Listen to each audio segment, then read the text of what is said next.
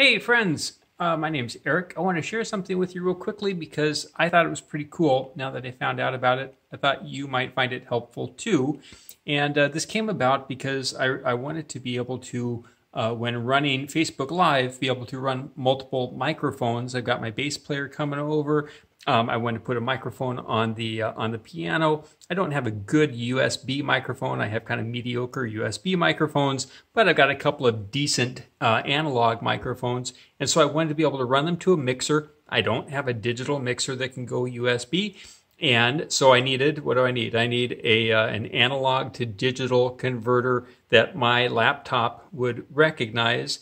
And I chased around on all different things. And if you're anything like me, I hate having to go out and buy new things if I feel like there's probably already a solution in my toolbox. And so I grabbed my, if you have the H2 from Zoom, or if you have, I'm imagining any of Zoom's digital recorders, this happens to be the old H2, which you can use as a USB microphone if you do these things. First, you have to, when you first turn it on, you don't even need batteries, you don't even need your converter.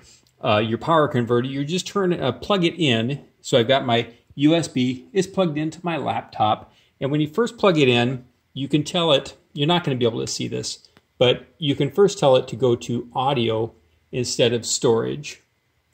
And again, you can't see this because it's kind of terrible lighting. But once you've done that, once you've told it you want to go to audio instead of storage, it's going to say, please wait. So that's what we're doing. We're please waiting. And then the next thing that's going to ask is if you want to, if you want frequency, or if you want to connect. So then you go down to connect. And again, you hit enter.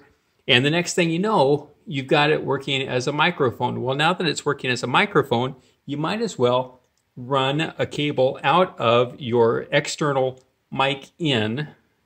That's what I've done. I've run a tip ring sleeve 1/8 inch cable out of there, ran it all the way to my mixer, and it's coming out of my headphone jack. So I've got a 1/4 inch to 1/8 inch headphone jack adapter. Can you see that?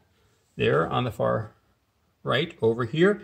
That's running into my Zoom. My Zoom then is running to my laptop. Once it hits the laptop, you'll be able to find it. Your laptop's going to recognize it. It'll say H2 on it. So when you go into like Facebook Live and you're doing your settings, and you're trying to find the right microphone, just look for the one that says H2. And suddenly, ta-da, you can go ahead and run your old analog mixer, fill it up with microphones, and you can run it one line into your laptop. One thing I did do, I turned my my mic gain all the way down to low. I found that helps. Otherwise, I think you're going to find yourself distorting. Anything else? My settings are pretty low on the mixer. I've got my good overhead mic on the piano. I've got an SM58 running into one channel. I'm going to run a couple of mics for the drums. That's about it. Okay. All right. There's a solution for you. Maybe, if that's what you need. Bye.